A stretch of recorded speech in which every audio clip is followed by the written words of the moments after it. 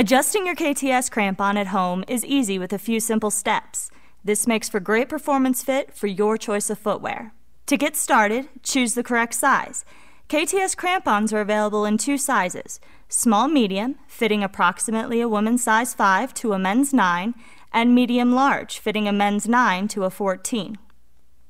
Find the left and the right crampon marked with an L for left and an R for right.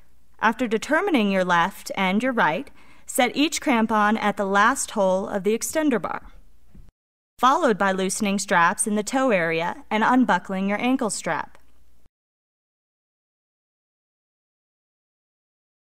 Now you're ready for your shoe. Insert shoe into KTS crampon. Using the spring clip, adjust the extender bar to the smallest setting, making sure the extender bar is securely in place without any gap near the front cleat. Now check the heel and the toe area for unwanted space.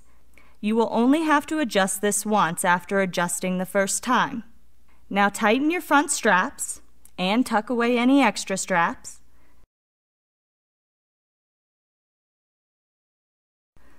Attach lace hook to your shoelaces to ensure optimum performance fit.